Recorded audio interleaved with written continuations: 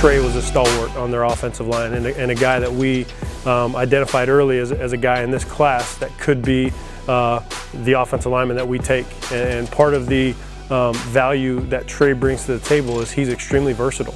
We originally thought of Trey as only a tackle, but in the recruiting process, he's actually a guy that came out to our camp, which a lot of our guys do, and really showed that he's able to do a lot of those different things. Bends extremely well, comes off the ball in a physical manner and strikes people, with low pad level, which in our offense is a premium.